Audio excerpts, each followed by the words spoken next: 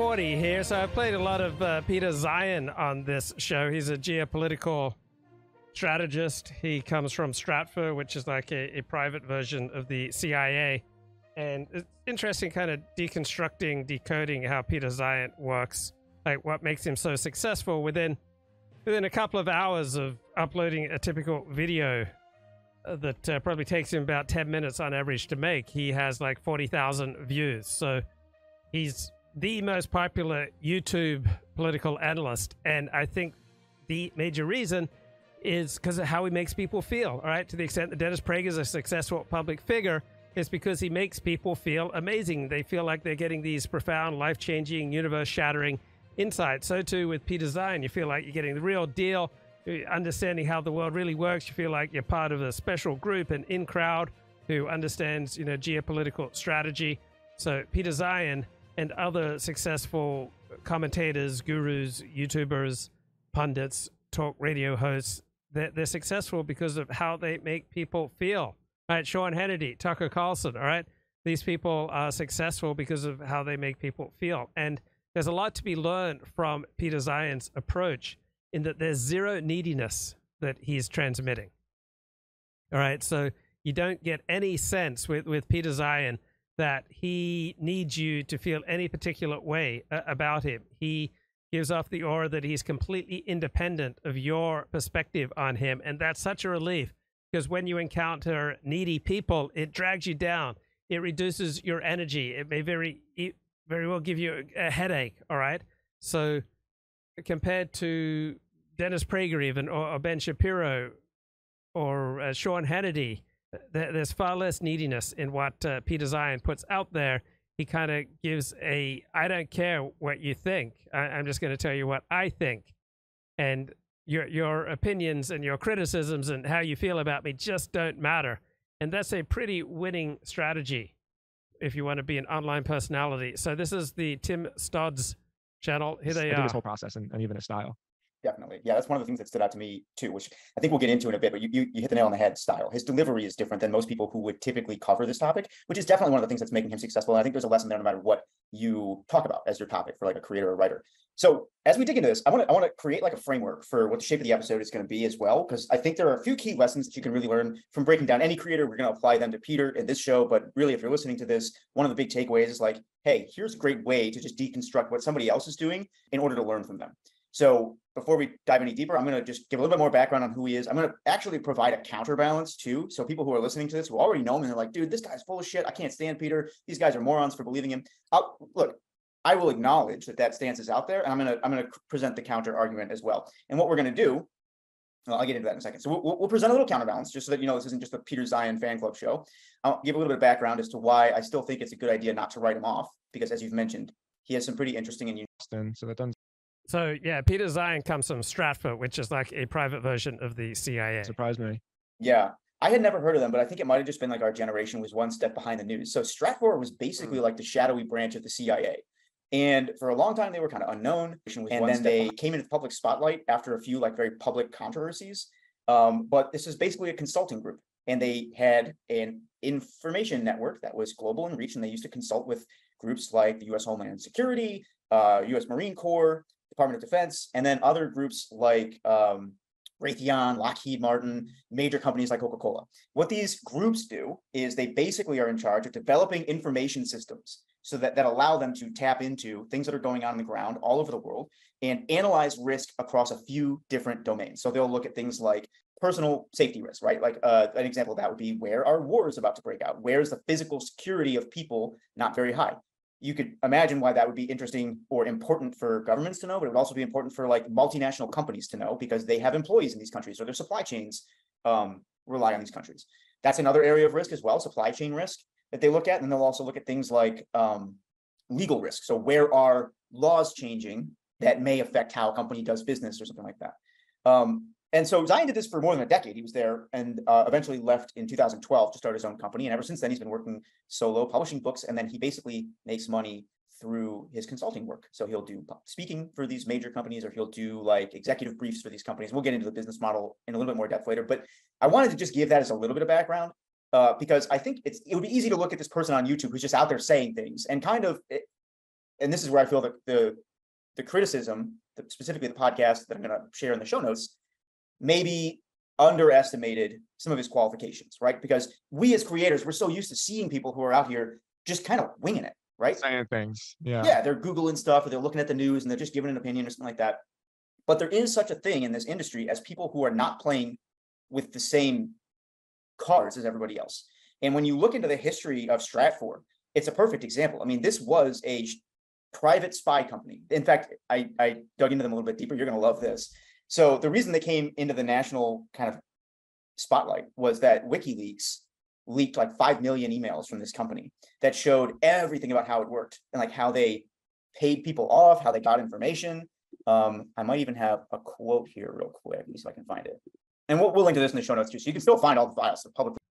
Right. So what makes someone successful as a commentator is not being right, it's not being wise, it's not being pro-social, it's not being good for people, that they can be. But what makes you successful doing what I'm doing right now, what Peter Zeihan does, is being interesting. So you have to say unpredictable, usually anti-establishment things. You're not going to get a large following saying that UFOs are bunk. You're not going to get a large following saying take the vaccine. You're not going to get a large following saying that our elites and our governments and our leading politicians basically did a pretty good job with COVID. All right. You need to be interesting. You need to say something that people don't get on mainstream TV and in mainstream news sources. So the money is not in being right, right? The audience is not in being right or in being good or in being helpful or wise or pro-social. The audience and the attention and the money comes from being interesting, all right, which usually means being anti-establishment, which usually leads to people embracing conspiracy theories. Now, you don't have to fall in for this kind of audience capture, but that's the way these spaces work. Available. But it basically says WikiLeaks is publishing the global intelligence files, more than 5 million emails from the Texas headquartered global intelligence company Stratfor. The emails date from 2004 to 2011. They reveal the inner workings of a company that fronts as an intelligence publisher but provides confidential intelligence services to large corporations and government agencies. They show that Stratfor's web of informers, payoff structure, payment laundering techniques, and psychological methods. For example, this is a quote, "You have to take control of him. Control means financial, sexual, or psychological control. This is intended to start our conversation on your next phase." That's a quote from the CEO, George Friedman, to Stratfor analyst Riva Bala on December 6th of 2011 on how to... He has built up a credibility, which, like I said, I think makes it easy for him to be... So he's published at least 3 books. Now, I haven't noticed Peter Zeihan being more accurate in his predictions about world events than anyone else, all right? In 2010, he published an essay saying that China would be kaput in 10 years. Obviously, we're 13 years on, and that hasn't happened. Taken seriously. And we wanted, I know that for those listening, it might have been a little arduous to go through all of that, but we wanted to really, really drive home the point that when you're making stuff, it actually does matter that A, you know what you're talking about, and that B, you're like skilled. You're a skilled craftsman. You're a skilled artist in any definition of the word is, because there really is such a thing as being good at what you do. It's not so easy as, hey, just start making things and somebody will like it and somebody will share it and you'll just get rich. He's been involved for a long time in the world that he reports on. And so with that, I want to breathe some fresh air into this a bit and talk about how he is actually succeeding online. And this is something about him that I find absolutely insane. So I'm going to share my screen. Anybody who's watching the video, you'll be able to see it, obviously. So I want to do some math here. So this is his YouTube channel. All he does, and I'm not saying this to diminish the work because it doesn't seem like work, but we just spent half the episode talking about how inundated in this world he is and how much he's built up all of his credibility. But so check this out. He publishes basically 5 videos a week, Monday through Friday, and he sends it out through his newsletter. And I don't even know how we can do this, but this video is 5 minutes and 52 seconds. He grabs his cell phone every morning, basically goes into his backyard or wherever the hell he is in the world because he's always traveling to random countries, records at most a 15-minute video. And that's very rare. I'd say the average time is probably 6 minutes. They're hardly edited. I get the impression that he records the video on his phone, uploads it to Dropbox. Somebody does a once over edit and then puts a featured image on it and uploads it onto his YouTube channel. So I'm going to say all in all, it's about on average 15 minutes a day of his work. And now look at this. 127,000 views, 425,000 views, 328,000 views, 515, 617, 401. It's bonkers the amount of... Right. And unlike Prague University, which spends most of its budget on marketing. All right. Peter Zeihan's views do not appear to be bought. These are, as far as I can tell, fair dinkum, authentic, organic YouTube views. Like, he might be the most successful YouTuber in the world right now if you take that definition of hours recorded in comparison to views got in, right? Like, this video is 12 minutes long. He recorded it on his cell phone in front of his school because he was visiting his family in I think Iowa or whatever. He just grabs his cell phone, records his take, and uploads it onto YouTube every day. And so he's averaging, I don't know, 3 times 5, 1.5 million views a week, right? Like, how much money is that in ad revenue? I bet he's making more money on YouTube revenue than he is on his consulting firm at this point. It's absolutely insane how he figured out. The reason why he inspires me is just because he doesn't take it too seriously. And I really, really mean that. I struggle with publishing stuff and feeling like it's not polished enough, or like it doesn't live up to, these other expectations that I've set and compared to what other people that I might be competing against have done. He plays by his own rules totally. He just says, yeah, I'm going to record a video on my phone every day, and then I'm going to send it out to my email list, and I'm going to be arguably the most successful YouTuber in the world right now that nobody knows about. I just think that is so cool. And it makes me want to not take myself so seriously as well. Yeah.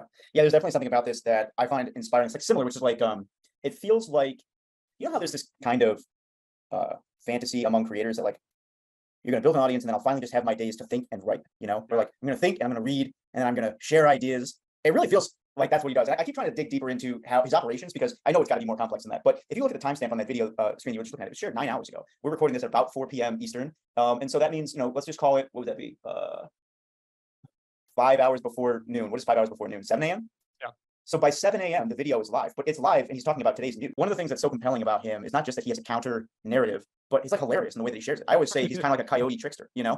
So, and this may be the one redeeming quality for non-US listeners, right? Because Zeihan is like able to poke fun at the US just as much as he is anybody else. He's extremely critical of like both government factions. He's like a man with no country, And I think there's something to that, which is like,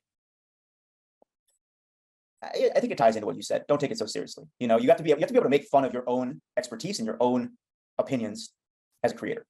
Totally. So there's almost a juxtaposition between him and, I'd say, like a Ben Shapiro, right? Somebody that sort of plays in the same exact space and has the whole YouTube studio set up. All of the edits are probably checked over and then checked over again and checked over again, just so their point is so articulately laid out. And how do I say it? I don't watch a whole lot of Ben Shapiro. I don't watch a whole lot of people on the other side either, because I get the feeling that when they make those videos, there's so much work is being put into the framing of the opinion. There's like the creation of it, and then it's almost like all the time it takes to storyboard it out. Like you have to say it in exactly this order so that the crescendo of the message like delivers our point home, and everybody else is stupid and we're better.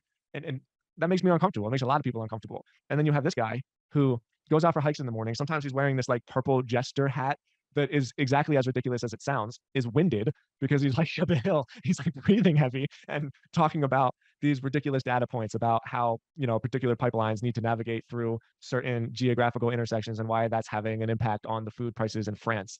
Right. And then you think about it, it's like, oh yeah, like clearly that's going to have these secondary effects that are going to make people think and feel that the way that they are. And so there's not all of this work in like, it's not just making it perfect, it's making it unarguable-ish, right? Like, this is my point. I'm on this side. I'm driving this point home. And there's this dude that's getting more views than all of them in a daily YouTube video on his phone with a jester hat on. And there's something about that it's charming, yeah, but it just reminds me that if you know what you're talking about, you can do whatever you want. There really just is a thing to being better than other people. And I think that's cool. There's a part of that too that's like, no, that's dealing in the truth.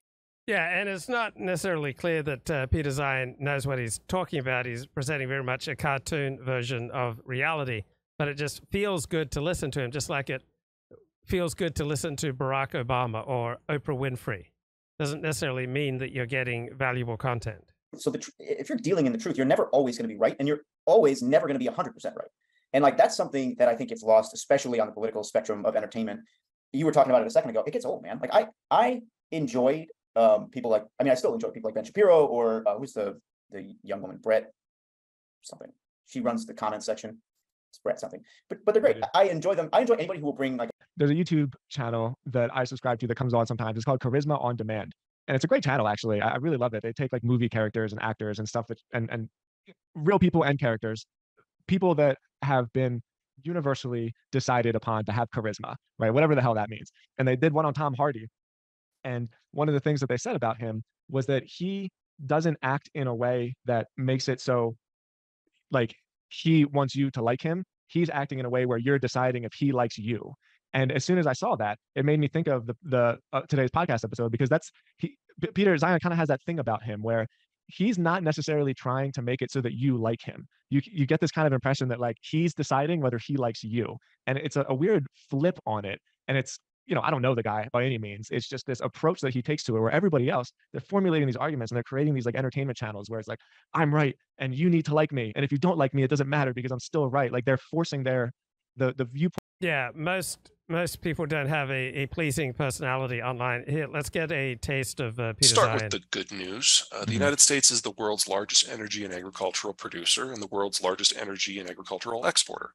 That's a good start. Also, our baby boomers did something that no one else's did, and they had kids. So say what you will about the millennials, they're here.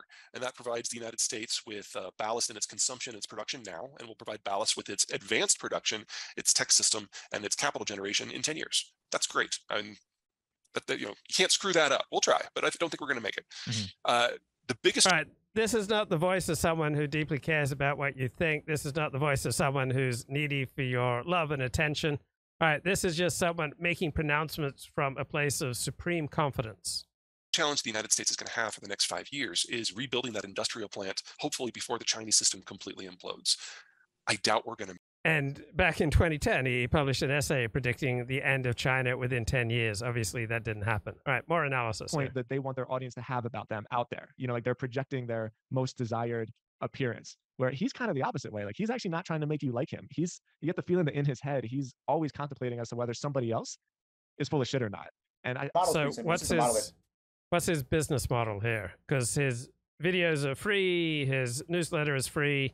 How does he make money? Virtually all media companies are built on. You have free products, front-end products, and back-end products. Your free products are monetized via ads. They're always your biggest audience because they're free. It's the lowest barrier to entry. And they are used as distribution to sell your front and back-end products. The difference between front and back-end products is front-end products are usually a little bit more broad and they're priced a little bit lower.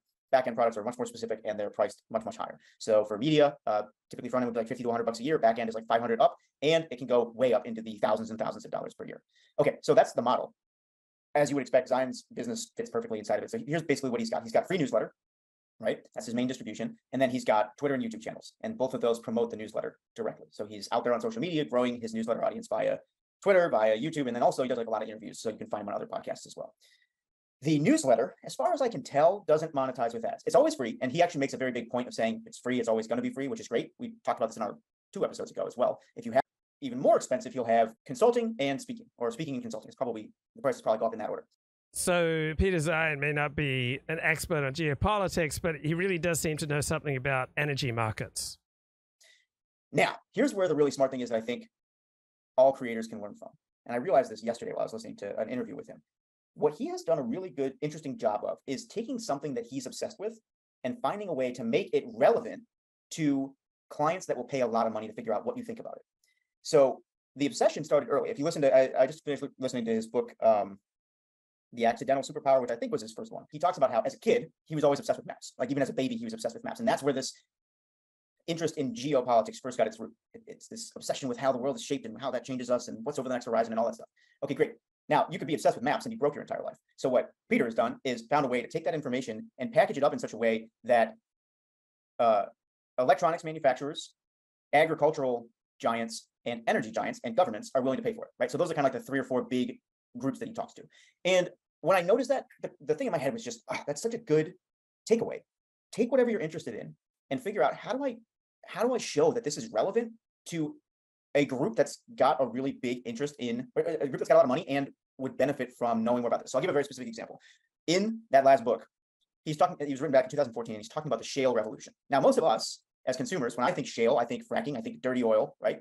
What's interesting about the book, and I've never fact checked this, so somebody who's listening could fact check it, but he basically says, actually, there's never been a single EPA water violation against a fracking well. This is again back in 2014.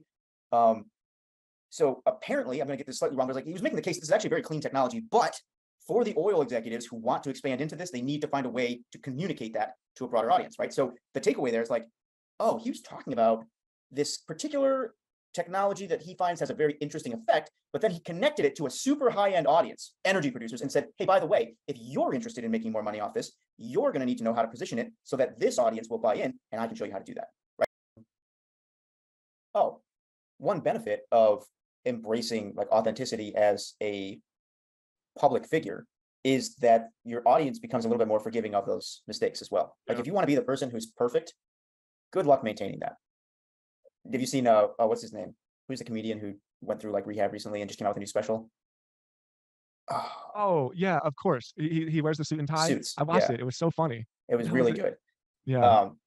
God, this is the worst. He's super famous. Anyways, whatever his name is. That was a funny part about his bit where he talked about, oh, I'm going to go into rehab and everybody's going to recognize me, and nobody recognized him. Yeah. But that whole, I mean, his whole recent special was really about how that fall from grace has freed him to be more authentic and more himself. And I loved it. I mean, I've always liked his comedy, but I thought this one was better than everything that's come before it. Okay, so there are a lot of really sharp critiques of Peter Zeihan. I think the most important one is that Zeihan presents a cartoon version of reality. But this is a guy who does a podcast called World Affairs by Chris Canthan.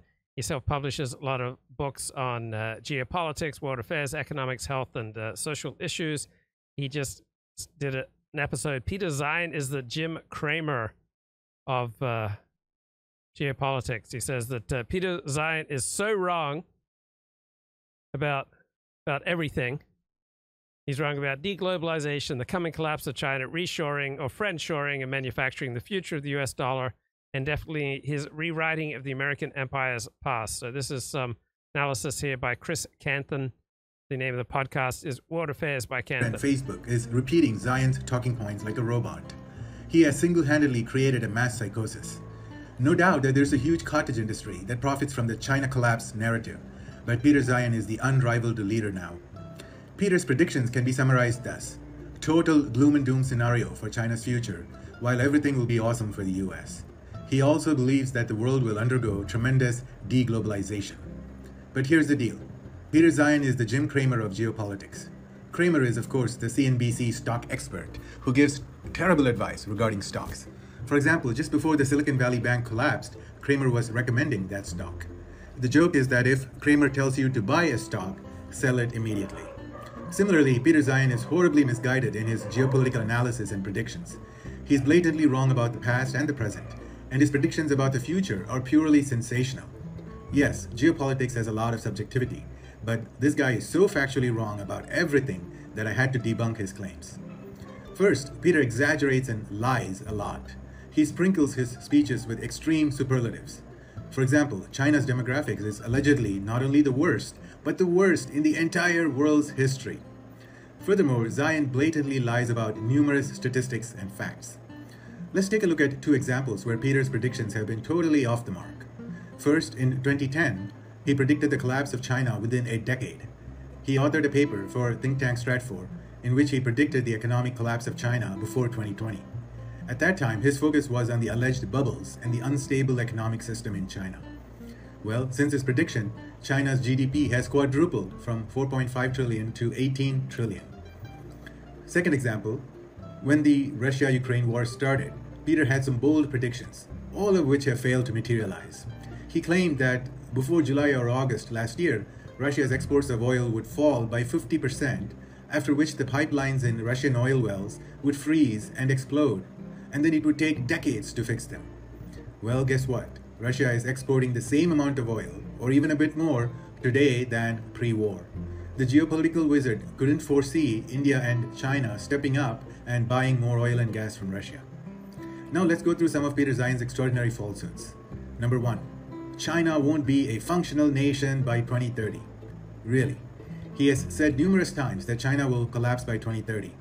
So how come foreign companies invested nearly $200 billion in FDI in China last year? And why would the US government place sanctions on 500 plus Chinese tech companies? Why would the Pentagon form military alliances like Quad and AUKUS to contain China? I mean, if China is going to collapse within a decade, the West would just sit back and ignore China, right? Peter the Fake should talk to the IMF and find out why they say that whopping 35% of world's growth this year will come from China. Meanwhile, the US and the EU combined will be only 10%. The IMF also predicts that over the next 5 years, for every $100 of global GDP growth, $22 will come from China and only $11 from the US. Thus, China's contribution to the world's growth will be twice that of the US. Also, nations around the world are signing multi-year and sometimes multi-decade deals with China. In conclusion, China won't be collapsing by 2030 or any time this century. By the way, China watchers and the US media have been predicting the collapse of China for the last 2 decades. It's a fetish and a delusion. Now, the second crazy statement from Zeihan. Chinese yuan has no value. For a supposedly geopolitical expert, Peter Zeihan has no clue about the internationalization of yuan. So contrast this podcast's manner, the energy that he brings to what Zeihan brings. Like Zeihan just sounds, a lot happier. He's a lot more fun to listen to. So we're going to have a simultaneous shock from product shortages. At the same time, we're trying to build that dirty word inventory to insulate us. At the same time, we're trying to build out everything about our manufacturing system. This is going to generate what will probably be the most inflationary period, at least since World War II. And it will last for at least 5 years. Now, while we could theoretically screw this up, this is probably also going to be the fastest growth that America has experienced since before the Civil War, because we're looking at just a massive expenditure to build out that asset class that's necessary for us to have the things that we want and need. We're doing this with the baby boomers retiring. We're doing this with Gen Z, the young kids coming in, and boomers are the largest generation we've ever had. Gen Z is our smallest one ever. So we already have a shortage of 400,000 workers a year. So there's a saying in sobriety that you want to live about 2 notches above boring. And there could be a sobriety in hosting a radio talk show or being a YouTube personality or a pundit. You want to be about 2 notches below manic. You essentially want to be almost dancing when you're speaking. You want to be giving off that level of energy. So it's absolutely nothing like a real life conversation. All right, you have to come with about 10 times more energy than you'd come in real life. And Peter Zeihan does that, and his critic does not. So that's why Peter Zeihan is so much more pleasant to listen to than his critic. So here's some Zeihan. In a time that we need to double the industrial plant. This is going to be rough. But on the backside of this, we'll have a more stable supply chain system that is largely within North America and is subject to North America things. That's not going to trigger a global trend. That's going to remove the United States from really caring at all about how foreign supply chains work. Okay, and so let's go back to this other bloke, Chris Canthan. He repeats the logic of Reddit kids. Okay, so just so much less energy. All right, just no skill with his delivery. It's just kind of downbeat and depressing to listen to him, and he tries to add some zest to his podcast by playing music in the background, but I don't think it really is particularly effective. Always say that because the yuan is not freely traded in the global currency markets, it is useless. Let's start with the urge. All right, so just because he's a less effective broadcaster, right, just because he's less pleasing to listen to, doesn't mean he's wrong. He's making some strong points. Shattering statistics from March 2023. For the first time ever, Chinese yuan surpassed the US dollar in cross-border transactions in China. Whopping 3.7 trillion yuan were used in payments and receipts in just 1 month. And then there was a historic transaction between the UAE and China in March. For the first time ever, liquefied natural gas was sold for Chinese yuan. Within a couple of years, all the Arab countries will be selling oil and gas for yuan. That'll be the true birth of petro-yuan. Goodbye, petrodollar. Let's not forget. So a couple of guys have been calling out Peter Zeihan on this show for as long as I've been playing excerpts of Peter Zeihan. One is Laponius Maximus Meridius, and the other is Ultra Testosterone. And that's going to leave us to other countries to either pick up the Zeihan pieces or shrivel. Overall, I think you're on point. We're going to have shortages in a number of products because of what the Russians are, because the Russian stuff is being removed from the system. Right. Former Soviet commodities being dumped on the global market since 1992 are one of the 2 biggest reasons why inflation has been so low for the last 30 years. And that's completely going away. So the oil situation. So yeah, Peter Zeihan exudes that kind of confidence that you need to succeed as a public figure. Chris Canthan needs voice lessons. That yuan is one of the 5 elite currencies that make up the IMF's SDR basket. This is why 70 plus countries already hold yuan in their foreign exchange reserves. Then there is the astonishing fact that yuan is now used more than the euro for global trade invoicing. That is, countries around the world. So I want to look at Peter Zeihan. Is he a guru, or apply the gurometer developed by the academic podcasters behind Decoding the Gurus, Chris Kavanagh, cognitive anthropologist from Oxford University, and Matt Brown at the prestigious University of Central Queensland in Australia. So characteristic number one of gurus is galaxy brainness, all right? An ironic descriptor of someone who presents ideas that appear to be too profound for an average mind to comprehend, but are in truth trivial, if not nonsensical. Gurus present themselves as fonts of wisdom, and it's an all-encompassing kind of knowledge that tends to span in multiple disciplines and topics. Their arguments often link together disparate concepts such as quantum mechanics, logic, and the nature of consciousness. Guru will present themselves as a polymath who can offer novel insights with reference to many fields. They will allude to their own accomplishments and exaggerate them to a shameless degree. They'll confidently offer hot takes on technical topics and with a wave of their hand dismiss the perspectives of genuine experts. I don't think he's high in galaxy brainness. Peter Zeihan speaks in a very plain way. He doesn't use unnecessary jargon. Okay, cultishness. Being a guru is a social role. A guru is only a guru if there are people who regard them as such. Peter Zeihan does not try to develop a cult, does not try to develop a parasocial relationship with his followers. He doesn't flatter his followers. He doesn't try to create an in-group versus an out-group of his followers versus everyone else. So I'd say he's very low in cultishness. Anti-establishment, he is, again, pretty low in anti-establishmentarianism. Grievance mongering, very low in grievance mongering. Self-aggrandizement and narcissism. So yeah, he seems to be fairly high in this one trait. Cassandra complex, saying the world's coming to an end. No, he's low in that. Revolutionary theories. I don't think he claims many revolutionary theories. Pseudo-profound BS. This is the core business, the stock in trade for the guru. All right. And so this is the form of their discourse. It's language that is easy to process, superficially appears to be something profound. Upon analysis, turns out to be trite, meaningless, contradictory, or tautological.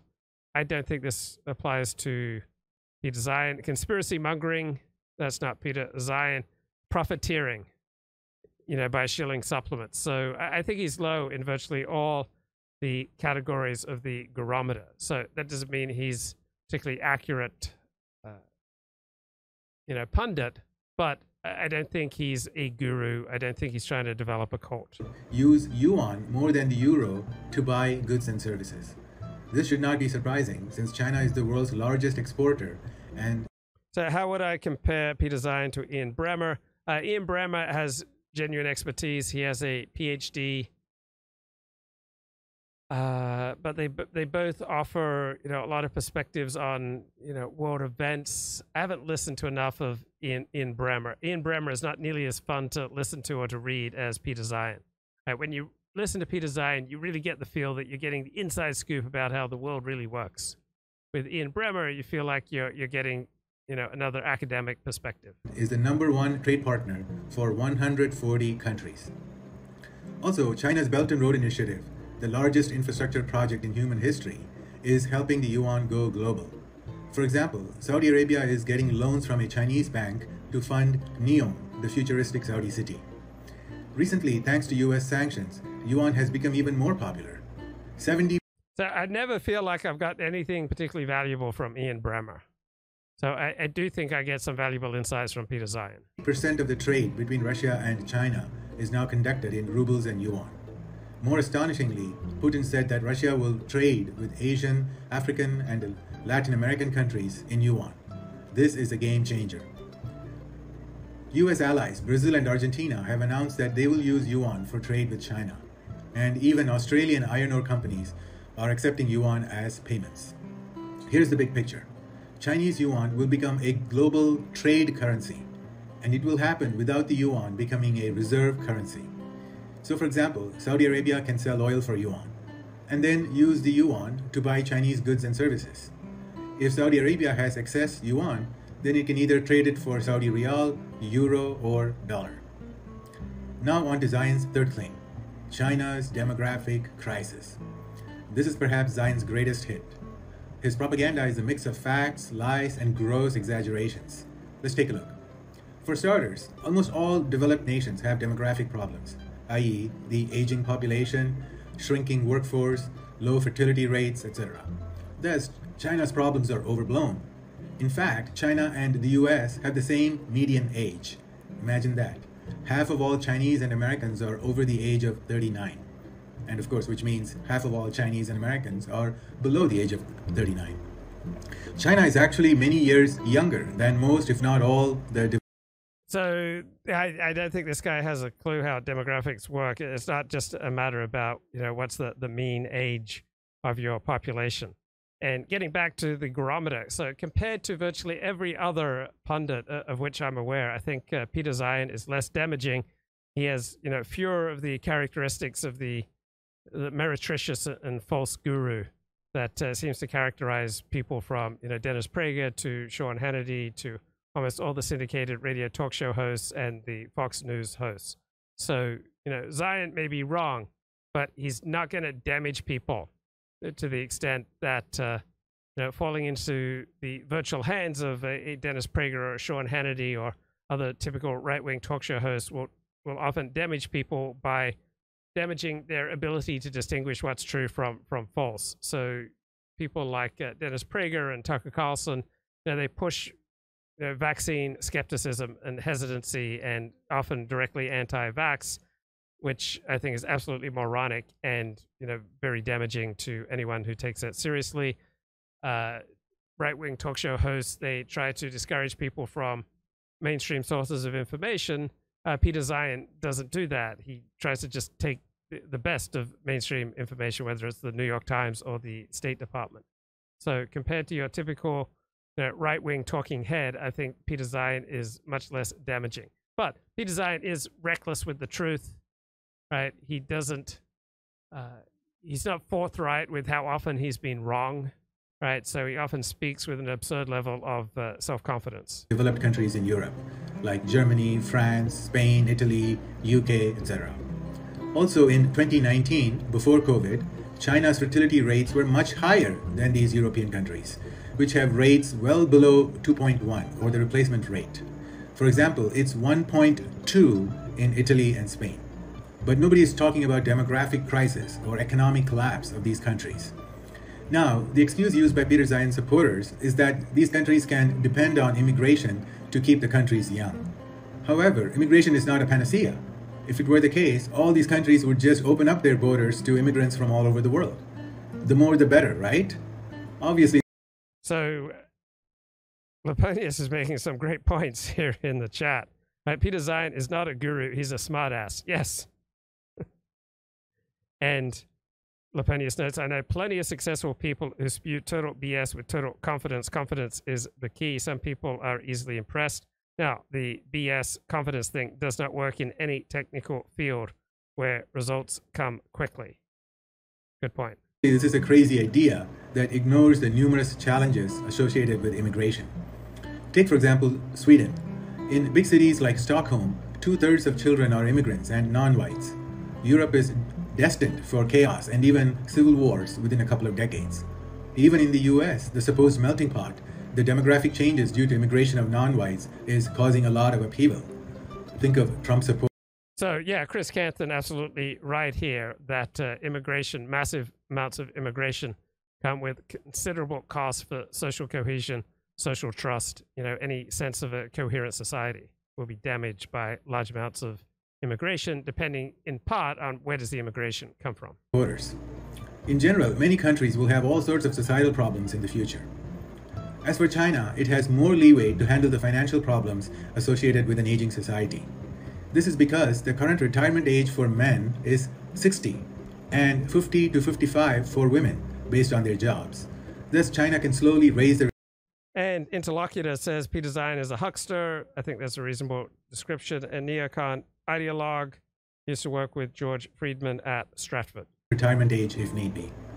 And other solutions for China include the use of AI and robots, offshoring low-end manufacturing, and even some immigration from neighboring Asian countries. Back to Peter Zeihan, who spews 3 crazy but popular lies about China's demographics. 1, that there will be more retired people than workers by 2030. Number 2, that China's population will drop by 50% by So, question in the chat, is Leponius Maximus related to Gluteus Maximus? Yes, Gluteus is Leponius' sister. 2050. Number 3, that Chinese are having no children. Let's take a look at the first claim, that China will have more retired people than workers by 2030. This is an absurd lie. In 2030, 26% of Chinese will be retired, while 63% will be of working age population. If China increases the retirement age a bit, there will be 2 workers to 1 retiree. This can be easily verified by looking at the current population pyramid.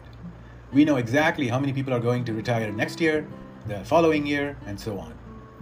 By the way, in 2030, China will be better off than the US in terms of the percentage of working age population. Now, Zeihan's second claim, that China's population will shrink by half by 2050. This is just... So, yeah, which Chinese consumer products do you most associate with quality? None. So, Chinese universities are terrible. I think they only have 2 in the world's top 100. Your typical engineering student in China will have to spend about 40% of his university education studying the learned works of Chairman Mao. Only about 1 out of 7 Chinese graduates from engineering school, right? Only 1 in 7 graduates of Chinese engineering programs have sufficient skills to maintain an engineering job overseas. Chinese workforce, it's about half the productivity of Turkey. Those awesome, Turkey workers, or China about half as productive as Turkey. So I get most of my information about China not from Peter Zeihan, but from Michael Beckley, right? So he's written a couple of books on China, which I think are excellent, and many award-winning articles. So here are his books. Right. Latest is The Danger Zone, the Coming Conflict with China. And then the one he came out with in 2017, Unrivaled, Why America Will Remain the World's Superpower. So he's an academic. He's a much more serious scholar than Peter Zeihan. And Facebook is repeating Zeihan's talking points like a robot. He has single-handedly created a mass psychosis. No doubt that there's a huge cottage industry that profits from the China collapse narrative, but Peter Zeihan is the unrivaled leader now. Peter's predictions can be summarized thus: total gloom and doom scenario for China's future, while everything will be awesome for the US. He also believes that the world will undergo tremendous deglobalization. But here's the deal. Peter Zeihan is the Jim Cramer of geopolitics. Cramer is, of course, the CNBC stock expert who gives terrible advice regarding stocks. For example, just before the Silicon Valley Bank collapsed, Cramer was recommending that stock. The joke is that if Cramer tells you to buy a stock, sell it immediately. Similarly, Peter Zeihan is horribly misguided in his geopolitical analysis and predictions. He's blatantly wrong about the past and the present, and his predictions about the future are purely sensational. Yes, geopolitics has a lot of subjectivity, but this guy is so factually wrong about everything that I had to debunk his claims.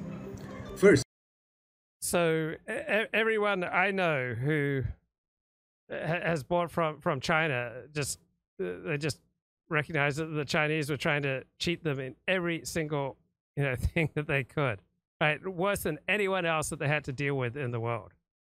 Just not mathematically possible. All the forecasts say that China's population will be down 50% by the year 2100, not 2050. So shameless Peter Zeihan just fudged the statistics by staggering 50 years. There is a Chinese professor named Yi Fuxian who lives in the US. He is very anti-Chinese government and has written many articles about how the government lies about the population. He claims that China's population is 120 million less than the official numbers. But even according to that gloom and doom professor, China's population will be 1 billion by 2050 and not 650 million as Peter Zeihan claims. Let's discuss the last point about Chinese having no children. Once again, a typical Zeihan exaggeration. In 2019, before the pandemic, Chinese had 14 million children that year. The newborn number fell dramatically during the COVID years to 10 million. It's bad, but it's not zero, as Peter dramatically claims.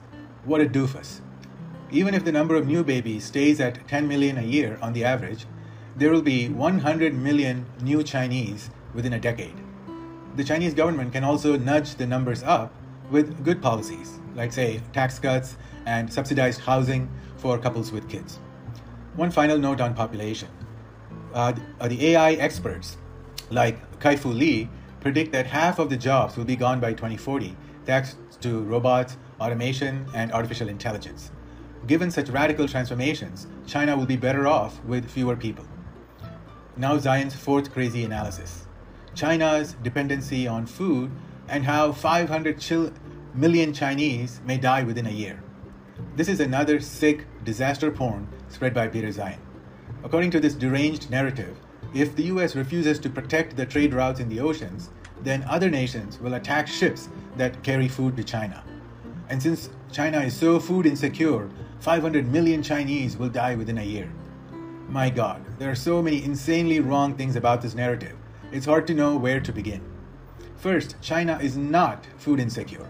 China is the world's largest producer of wheat, rice, vegetables, fruits, chicken, pork, etc. China is self-sufficient in food. Nobody will die. So China uses about 40% of its workforce in agriculture, right? The United States uses about 1% of its workforce in agriculture. So China's just incredibly inefficient.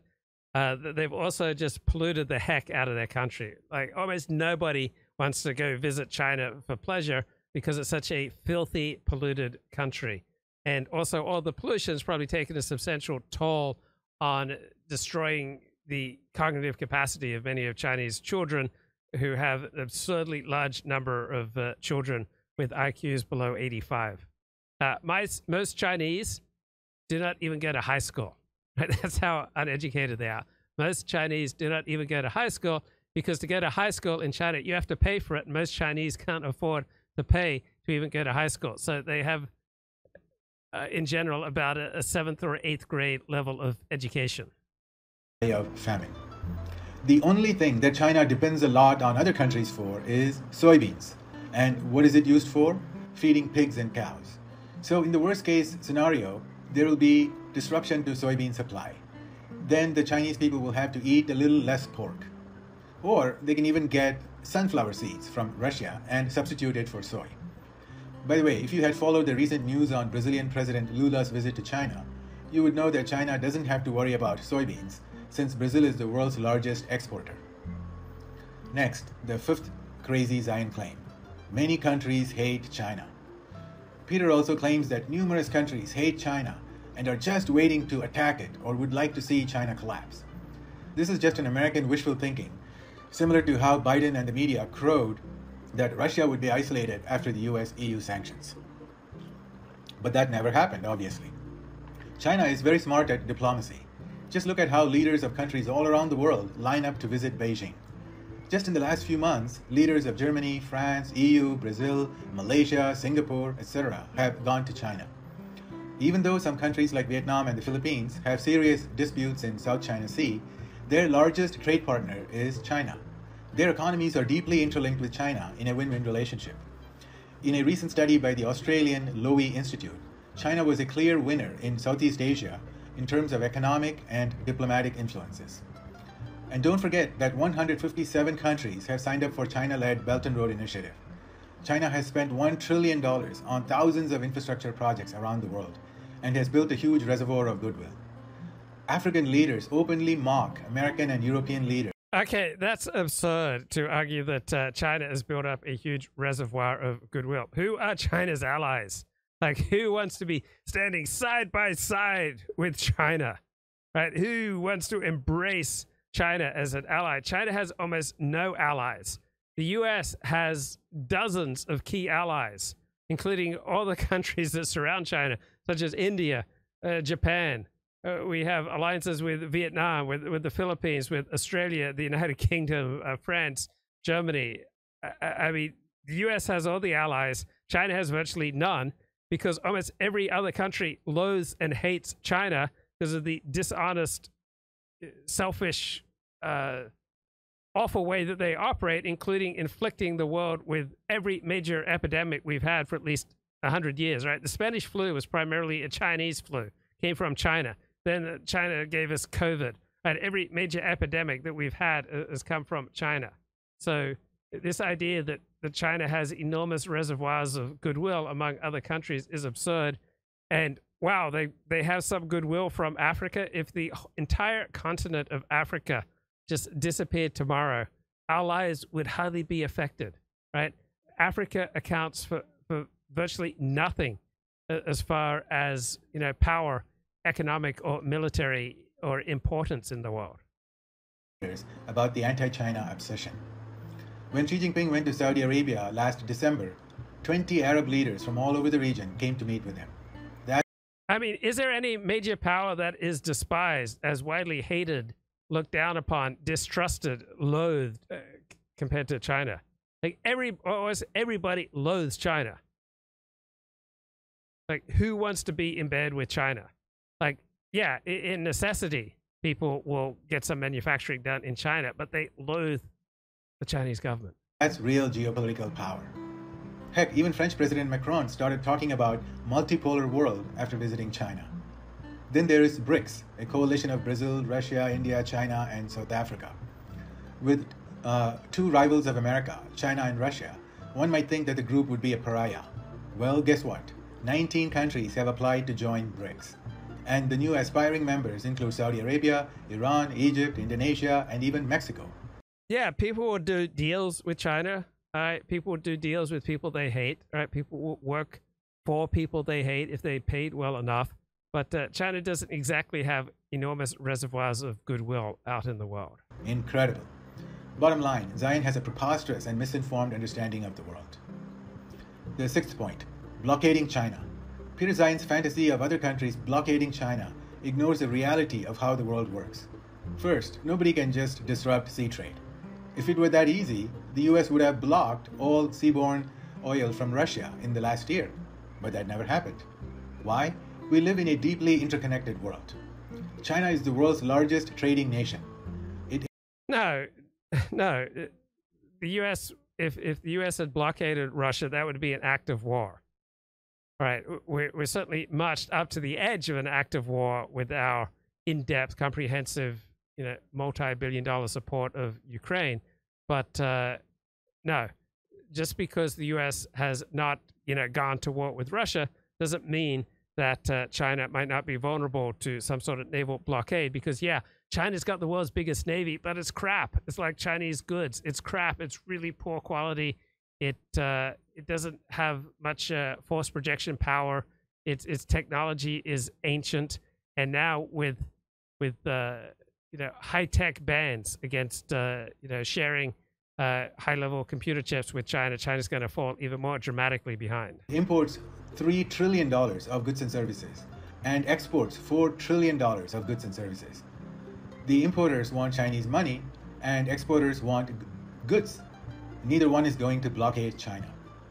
Also, China is a nuclear power with missiles that can reach any part of the world. Nobody will dare to hijack Chinese goods. Bottom line, no country will listen to the US and block Chinese ships.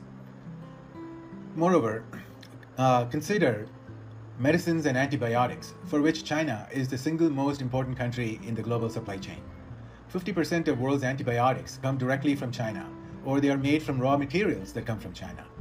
Can the US survive without antibiotics? Take India, which is a significant exporter of generic medicines. However, 70% of Indian medicines are dependent on raw materials from China. Thus, blockading China means deaths not in China, but in the rest of the world. Not an exaggeration. Similarly, what happens to the three American giants, Apple, Walmart, and Amazon, which have a combined market cap of $4 trillion? So, don't you think that America's learned something from the last few years, and there is a significant reshoring movement of American manufacturing, and even companies like Apple are looking to places like Vietnam and elsewhere to try to build their products? I mean, people are looking to get the hell out of China. Won't be easy, and it won't, in all likelihood, happen quickly, but it is certainly a trend. If there is a blockade on China, of course, their stocks, along with the entire US stock market, will crash. and the US retail industry is $6 trillion and accounts for nearly 25% of US GDP and directly employs 15 million people. Imagine the store closures, unemployment, and even riots in the US without Chinese goods. There are many more such examples, like rare earth metals, critical minerals, electronics. Okay, rare earth metals are not rare. It's just that it's such a low profit business that no one else wants to really do it. But if we needed to, we could do, rare earth mining in Australia or elsewhere in the world. Computers, batteries, and so on. Yeah, batteries. How long can an economy function without batteries? China's global market share of rare earth refining is formidable 80%. And these rare earth metals are indispensable in all high-tech products. And even in semiconductor manufacturing, China is way... Right, this is like the cheerleader who boasts that she guzzles, 80% of the semen in her particular high school because, all the other girls don't want to swallow loads. But because she is so eager to swallow loads that she can claim, hey, I've got, 80% of the rare earth, semen going down my throat. I'm such a star. Ahead of the US and Europe in mid-range chips. By 2025, China will be producing half of all 20 nanometers and larger chips. While these are not cutting edge, they run cars, robots, medical devices, household appliances, etc. Furthermore, China is already the world leader in printed circuit boards as well as testing and assembly of semiconductor chips. Thus, China is an indispensable player in the global supply chain of semiconductors, without which no modern economy can function. Furthermore, China has another option besides the sea routes, thanks to the highways and railways of the revitalized ancient Silk Road. So I'm just glancing at Fox News while doing this stream. I mean, how pathetic is Fox News right-wing media that for, a month now, the number one story is that, Joe Biden doesn't have much contact with his 7th grandkid. And, Hunter Biden is overwhelmingly the focus of right-wing news and Fox News, that there might have been, cocaine in the White House. I mean, the nonsense that the right-wing media, the right-wing punditry, and places like Fox News focus on is ridiculous. For example, China gets a lot of oil and gas from Russia and Central Asia, all through land. Plus, every month, more than 1,000 freight trains transport goods from China to numerous European cities. Finally, China has the option to retaliate. China now has the world's largest navy, and thus can easily block trades of Taiwan, South Korea, and Japan. China can also seize all the US EU companies operating out of China. Think Tesla, BMW, Apple, Nike, GM, Boeing, Starbucks, Marriott Hotels, and on and on. So let's put it this way, there won't be any blockading of China. Pure rubbish narrative. Number 7, fantasies about deglobalization. Peter Zeihan wrote an entire book on deglobalization, a complete bogus notion. No, the world is too interconnected and interdependent for any sort of deglobalization. Well, we went through a substantial deglobalization in 2020 when global supply chains strained, and into 2022, all right, global supply chains were under a great deal of strain. So we've already undergone a mini deglobalization, and we certainly seem to be on some kind of trend where we'll have more reshoring of manufacturing and less reliance on places like China. At the most, there will be fringe reshoring to de-risk supply chain for some essential products. The first problem with his narrative is his US-centric views. Basically, what he says is that the US will move manufacturing away from China, and therefore the world will deglobalize. What a narcissistic view. That's like saying, well, I'm getting a divorce, so the entire notion of marriage in the world is disappearing. But he's also wrong about the US-China decoupling. Let me quote a recent speech by UK Foreign Minister. It would be clear, easy, and perhaps even satisfying for me to declare a new Cold War and say that our goal is to isolate China. However, it would also be wrong, because it would be a betrayal of our national interest and a willful misunderstanding of the modern world. This logic applies to the US as well. This is why a few days ago, US Secretary of Treasury Janet Yellen said, "We do not seek to decouple our economy from China's. A full separation of economies would be disastrous for both countries." Similarly, EU President von der Leyen recently admitted it's neither viable nor in Europe's interest to decouple from China. So, what is Peter Zeihan's solution? So the US is less dependent on international trade, either as for exports or imports, than any other major power, right? The US is the most self-sufficient, autarkic, the least vulnerable to ripples in trade compared to every other major power. Like every other top 20 world economy, the US is more self-sufficient. So easy. Just move manufacturing from China to Mexico. Hello? Two glaring problems with this silly idea. One, China's manufacturing is 20 times larger than Mexico's, which means just to reshore 5% of China's production, you would have to double Mexico's production. And guess how long it took for Mexico to double its manufacturing capacity last time? 20 years. Similarly, for India, it took 15 years to double its manufacturing. It's not easy, folks. Second, China's exports are not just t-shirts and shoes. China's manufacturing is not just assembling iPhones. China has changed a lot. 60% of China's exports are now medium and high-tech products. Well, they're not that high-tech. All right. China puts together bits that other people design and market. All right. China does bottom-of-the-barrel manufacturing. Right. They don't do much innovation. They stick together bits that other people design and market and profit from. And Chinese workers, all right, they're becoming increasingly expensive compared to workers elsewhere in the world. For example, the US Navy depends on precision tools imported from China. Manufacturing such tools require highly skilled workers and cutting-edge factories. Then, take a look at critical minerals and rare earth metals. The US depends on China a lot for 25 such critical minerals. And the dependency on China varies from 50% to staggering 100%. The minerals include lithium, cobalt, nickel, graphite, magnesium, etc. Right. So as long as China absurdly subsidizes many of its industries and, goes into industries like rare earth metals that are not particularly profitable, right, they can, hive off an enormous share, a market share, because these are not, profitable industries. They require a lot of subsidizing. So if China is forced to get out of the game, or someone else gets into the game and they're able to do it more efficiently, all right, the dependence on China is going to decrease. As for Europe, it gets 98% of rare earth minerals from China. China also has virtual monopoly in many products made from rare earth metals.